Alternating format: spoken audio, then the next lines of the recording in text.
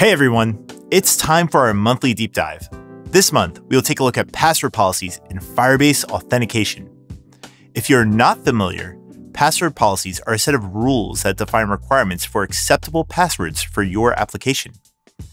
These rules help ensure that users create stronger, harder to guess passwords, which in turn helps protect their accounts from unauthorized access. The requirements can be used to enforce whether or not the password contains an uppercase character, a lowercase character, a non-alphanumeric character, otherwise known as a special character, and a numeric character. Additionally, you can modify the minimum length the password has, which can be anywhere from 6 to 30 characters. You can also set the maximum length of a password up to 4,096 characters.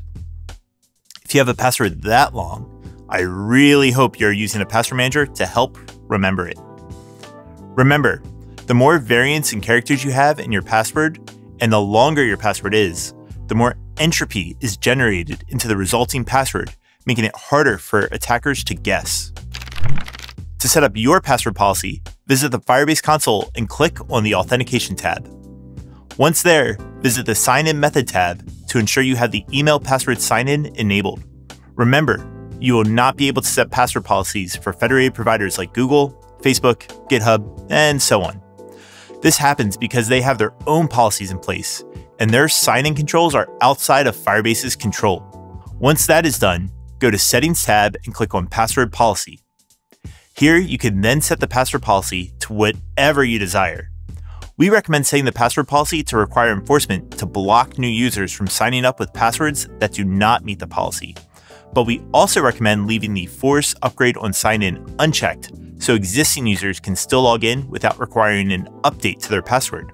If you do want users to be forced to upgrade on sign-in, what you could do is wait for the error on sign-in and then send them a reset password email so they are forced to reset their password to meet the new policies. In my app, I've set all password strength options as required and changed the minimum length to 12 characters long.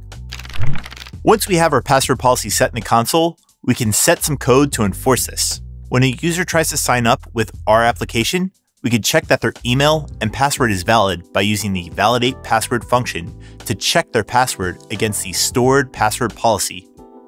We can then use the password validation status to check whether the password is valid, and if it's not valid, we can use the password validation status to update a warning for the user, letting them know what values they are missing from the password.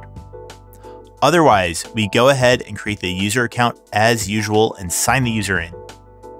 If we do have Force Upgrade on Sign-In enabled, we can then check whether the error code contains password does not meet requirements. And if so, send the password reset email and show an error message to our user. There you have it. This is our deep dive look into password policies in Firebase. This feature for password requirements comes to us from User Voice, a place where you have an opportunity to influence future product decisions and get your voice heard by our product team. Go check out User Voice to make sure that your product ideas are heard and voted on. If you want to learn even more about authentication in Firebase, please check out the documentation below and the fundamentals playlist here on our YouTube channel, where we show you how to authenticate with different methods in all platforms we support. I am Nohe, and I cannot wait to see what you secure next.